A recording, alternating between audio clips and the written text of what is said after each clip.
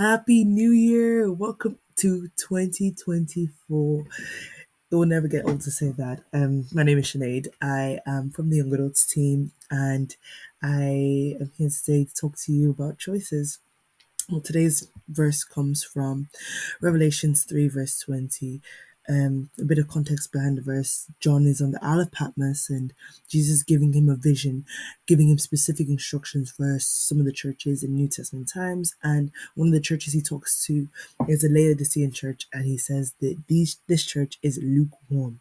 They tried to have the fire of God, but also the coolness of the world, and they had neither. And Jesus was displeased. He was like, I'm going to spit you out of my mouth.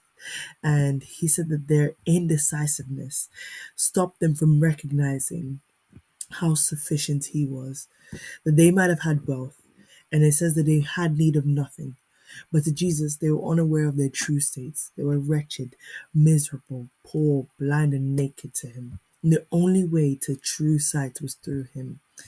Verse 20 says, Behold, I stand at the door and knock. If anyone hears my voice and opens the door, I will come in to him and dine with him, and he with me. Take a turn with me for a second and think about the amount of choices you have to make in a day. Way too many to count, right? Gets to a point where you're like, nah, I don't want to have to make any more choices. I'm done.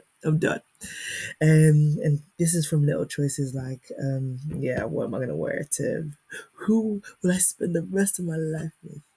And I think that we're given so many options in this modern day, millions to choose from, like what phone you have, what shoes you're gonna wear, the shampoo, the ingredients you're gonna choose.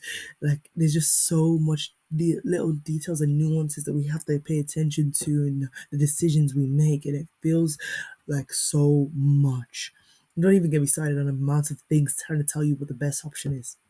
There's so many sources of information, and it just feels never ending, to the point that we get passive. We choose to do nothing. We take what's given to us, the people who are most familiar, the routines that match our energy, the things that feel the most comfortable and most stable. Some of these things, though, albeit mentally draining, some of these decisions we have to make have the power to build or break us, to drive us closer or away from the people that God has called us to be. If we look at the Bible, we have an understanding of the power that choices have. In Joshua 24 verse 15, he reminds the Israelites that they have the choice to trust God or to trust their idols after he leaves, and he leads them into the promised land. And Mordecai says to Esther in Esther 4 verse 14, she has a choice to partner with God to save the Jews, or to allow fear to hold her back and allow somebody else to partner with God. King Solomon reminds us of the choice that we have in our words, in Proverbs 18 verse 21, saying, words kill, words give life. They're either poison or fruits. You choose. We have our choices every single day, and it might be overwhelming to know what to do or how to do it or have the strength to do it. But I say to you today that the most important and easiest choice you can make in 2024 is to fix your eyes on the one who chose us first. That we will fall short of God's glory time and time again. But thank the Lord that we have him, and he can bring us back, and he can guide us to making better choices every single day.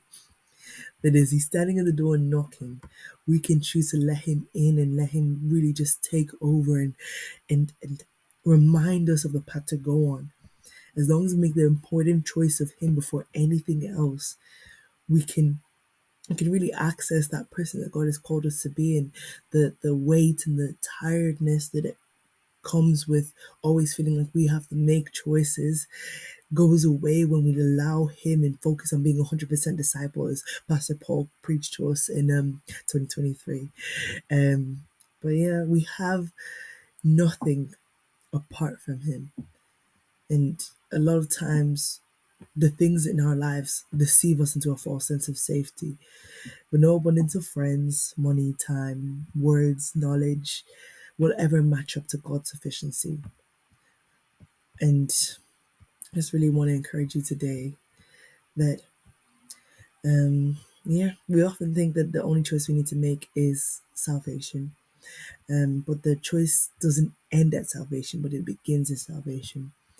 Today, God is knocking at the door of your heart. And if only you make the choice today, the only choice you make today is to choose to let Him in. You've done everything you need to do to be all He's called you to be.